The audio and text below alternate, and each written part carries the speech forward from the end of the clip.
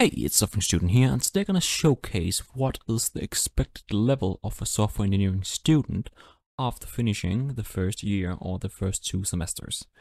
So I'm just about to finish my second semester as a software engineering student, and not this exact task, but something similar would be part of the exam regarding programming. So kind of like the programming exam where we are creating a program in Java, and we have about 2 hours to complete this task.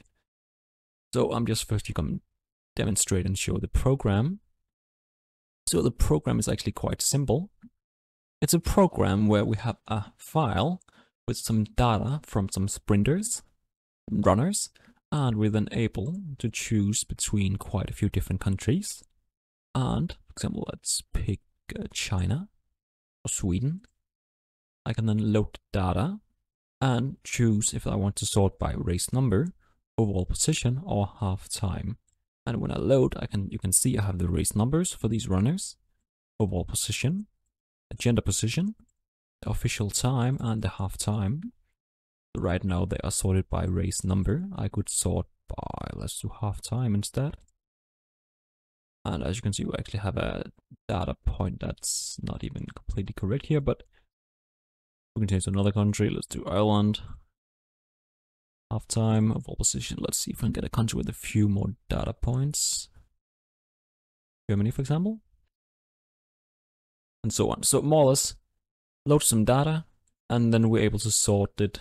So this task is very much focused on sorting data. And what we're doing is just very simply having a comma separated value file where I have these thousands of data points where they're comma separated. It's defined at the top what each data point means. We then have a very simple class where we get the data from our sprinter and we put it into a class that's containing some specified data. So we're not using all the data, but we're using some specific amount. We then have encapsulation, private attributes, a constructor, some getter methods, a toString, and a compare to, which is used to sort data when we are using tree sets or tree maps.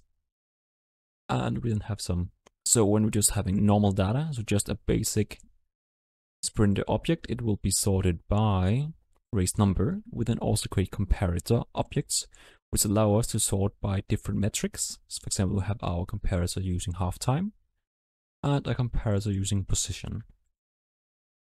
We then have a class read comma serially files that reads our data and splits our lines on the comma and then takes the specified position for the data we need and put it inside our constructor on our new sprinter object to construct specified data.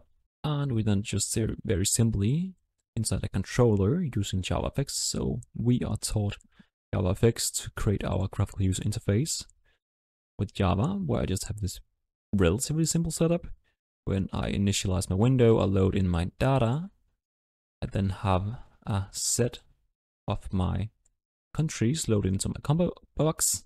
After data is loaded, I have created some private methods which checks which radio button is clicked and then sort depending on which is checked. And then we just simply turn our set of sorted sprinters into a long string using a string builder and showcase it in this text area.